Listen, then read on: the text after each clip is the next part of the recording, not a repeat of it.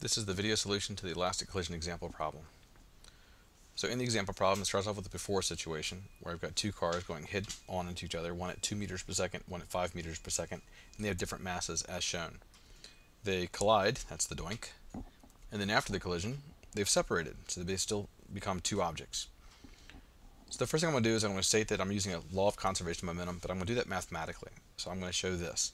Sigma, lowercase p, subscript before. It's a lowercase p because that's the symbol for momentum, not uppercase, but lowercase, equals sigma p and then subscript after, meaning after the collision. And then I'll set that up. I have four objects on the screen, ignoring what happens in the middle. I have two before and two afterwards, and each object is going to have its own momentum, in other words, its own MV equation. So I know in the next line I should have four momentums because I have four objects on the screen, or in concept. So mass of the red, velocity of the red, plus mass of the yellow, velocity of the red, velocity of the yellow, that's two momentums. And then after the collision, mass of the red, velocity of the red, plus mass of the yellow, velocity of the yellow. And that's, again, two objects, so a total of four. Then I'll start pulling in the numbers. So 1,000 kilograms times 2 meters per second, plus, and then I'll pull the next one for the yellow car, 1,500 kilograms times a negative 5 meters per second. And the reason why this is negative is because if I look at the direction of the yellow car, it's going in the opposite direction of the red car. And the negative sign means opposite direction. So in this case, that's the left. That's going to equal the stuff after the collision. So after the collision, I have the 1,000 kilogram car times its unknown velocity, plus 1,500 kilogram car times its velocity 1 meters per second.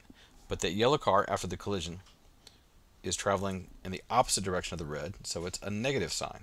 In other words, it's going to the left because the red's going to the right, opposite direction, negative 1 meter per second. Now, there's a little math trick I can do. I see I've got basically 3 zeros everywhere, except the 1,500. Okay, so I can divide everything by 1,000. 1,000 divided by the first, 1,000 by the second, 1,000 third, and 1,000 by the fourth expression. So that gives me 1 times 2 plus 1,500 divided by 1,000 is 1.5, and that's times 5. And I pulled the negative sign out in front of everything, and that's going to equal 1,000 divided by 1,000 is equal to 1 times v prime a, and that's minus 1.5 because 1,500 divided by 1,000 is 1.5 times 1.